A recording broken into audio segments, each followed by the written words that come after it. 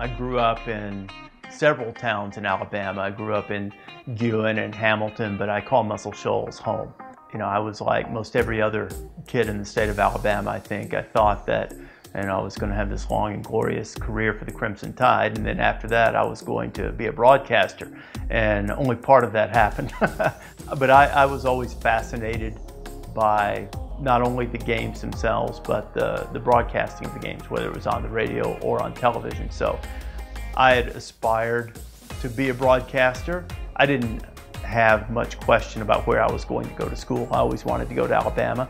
And as I got a little older, I knew that they had a tremendous communication school. So it was an easy choice for me to go there to try to pursue this goal.